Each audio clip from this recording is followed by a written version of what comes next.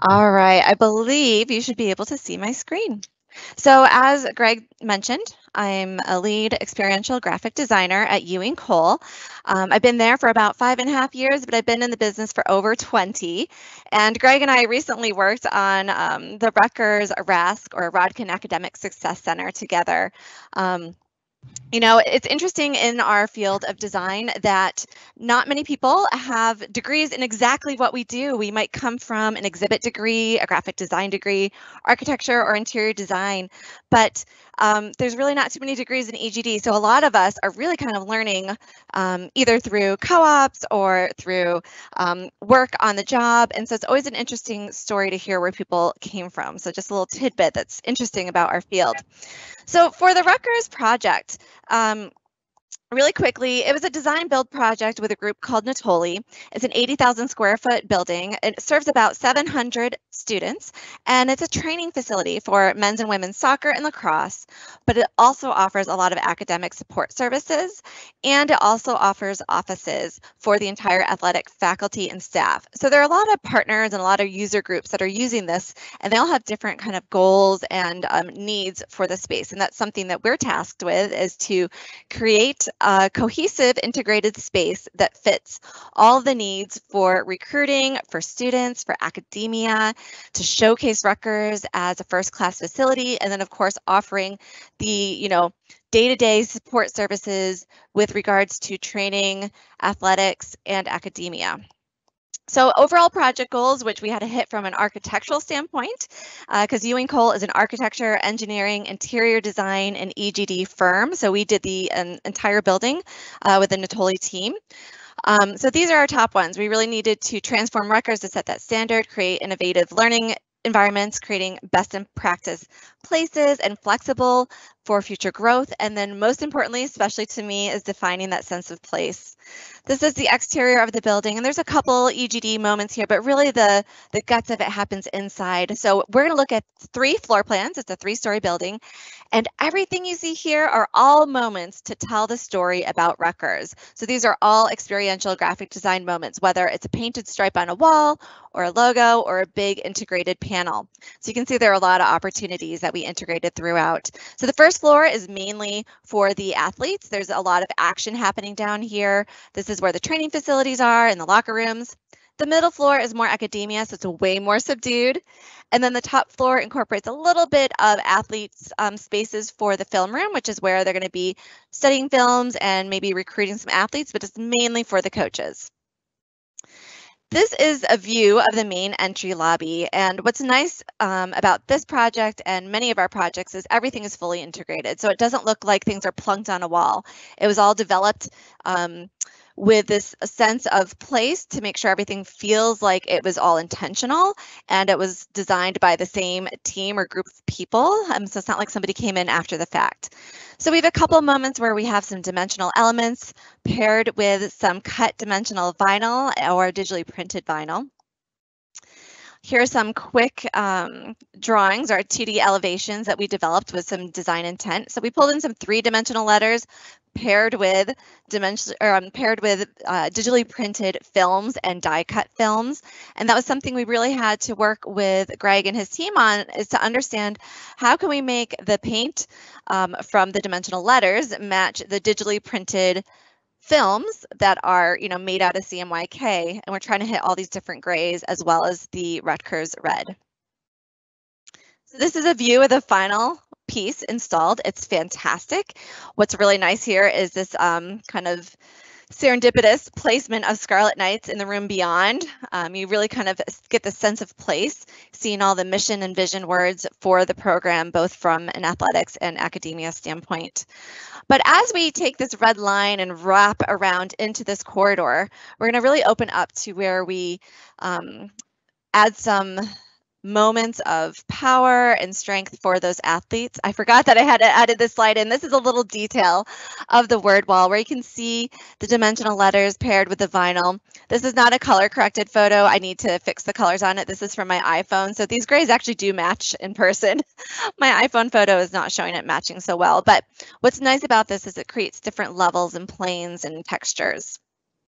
So as I mentioned, that one red line kind of carries you through the space, and this is where we start to activate that experience for the athletes. We have some big logos, big iconography, and words for the training corridor. And on the other side, we kind of have like a hall of fame. So these dimensional panels that BluEdge helped us create are digitally printed graphics applied to a rigid substrate. The goal here was to make it feel timeless. So we're using grayscale images as well as a Rutgers gray and a Rutgers red. But what our biggest challenge was is really tying in all the different materials with all the different colors. A wall covering that's textured is going to look a little bit different when it's printed red versus a paint or versus a 3M film or versus a direct digitally printed graphic. So that's something we really honed in with. And it's so important to have a fabricator that really understands color, can speak the language, knows how to tweak it on their end, and they understand your goals and vision for the output. So this is a view of the panel in finished state. It's a huge panel. It's like 7 feet tall, so it's larger than life. So it really creates this sense of achievement and grandioso, if you will, for these athletes, saying like, you could be the next Carly Lloyd, you could be an Olympic athlete, you can be a professional athlete, and you could also donate back to your community. So these panels are changeable. They're just mounted with a Z-clip, so they can easily change out, but they have that substance and feel of a permanent piece. When we're developing this artwork and the whole overall scheme of the brand, again, we wanted to activate the graphics for the athletes down low on the lower level. So we studied the Rutgers chainmail brand. So this is their standard pattern, but how can we re-envision a typical chainmail but still make it feel like Rutgers? It could be literal chainmail. It could be a deconstructed chainmail and just looking at some of the different geometric forms and shapes. And then also looking at the positives and negatives of the space. Maybe we incorporate some gradations, pull in darker shades of red, because if you go light, you go pink. So you kind of have to go dark if you want variations of red. So red is a very challenging color to work with. So we also went from the traditional chainmail to something maybe more unique. So this one was really trying to speak to the two sports that were utilizing the space, soccer and lacrosse, and pulling in those geometric forms that were consistent between the two sports. So this was a study. It ended up wanting to go back to the original chainmail, but it was a good study to showcase to the clients of the different opportunities from a graphic standpoint. You know, the red is really hard to match, and so we're pushing through with Greg multiple copies. Again, the way light reflects off of that can change the reds, and so that was something we really had to hone in on, and we appreciate all of these samples, and there were a lot. There's probably like 15 samples of red, but you know, that red sometimes went purple or blue or brown, and so we really had to hone in on the right amount of CMYK to hit those matches. So we took that pattern, made it huge, large scale on the graphics. We took some of these color photos for inspiration and turned them into illustrations, as you see here on the left. So we have these wall coverings with some dimensional panels. And so the finished state today is here. It's very powerful. As the athletes turn down this corridor, they are seeing this beautiful, bold color. It's reminding you of where you need to go within the space. Within the locker rooms themselves, we did a little different take, took it more of a grayscale option. We, again, had to do some color samples to understand how it would all work out. And we took the same theme, but took actual black and white photos as opposed to illustrations. And we had to create 4 different looks, all with the same style and same theme, but different words, different messages, different boldness, different photography. Sometimes this coaches wanted it on history versus present day. So we really had to be creative in how we developed that artwork. But as you can see, as we go through all the locker rooms, they're consistent look throughout, even though the messaging is different. But again, we had to hone in on the colors. So we have digitally printed red here that has up lights on it. We have painted red graphics here, and we have internally illuminated signs up above. So Greg's team worked very diligently to help us ensure that our reds were going to match across all the different materials and methodologies. And it was really fun seeing the student athletes reactions when they walked into the space. They had the videos on Instagram, and it just gave me goosebumps seeing their pure reactions of joy, screaming and saying, "This is fantastic. It's so much better than what we ever imagined." So that makes you know that you have hit a home run. It has been successful, not only for the staff and the coaches and for the donors, but really for the end user group, the athletes. Another time when we had to really deal with color was when we were doing some really subdued graphics up on the 3rd level. So this is at the coaches level. We wanted it to feel more sophisticated, a little bit more pulled back from that rah, spoon ba kind of thing. And so, yes, we could implement these verticals with paint, but we chose to do a wall covering to make it feel a little bit classier and a little bit more high end. But again, grays are really hard to match. So we worked with Greg again. I said, here are my Pantone colors I'm trying to match. Here are the paint colors I'm trying to match. And Greg said, okay, really, I need to work up the paint colors because Pantone grays are really challenging. So he went ahead and scanned in those paint colors and came up with this huge sheet, which you can see has been well loved. It's probably 4 feet by 3 feet.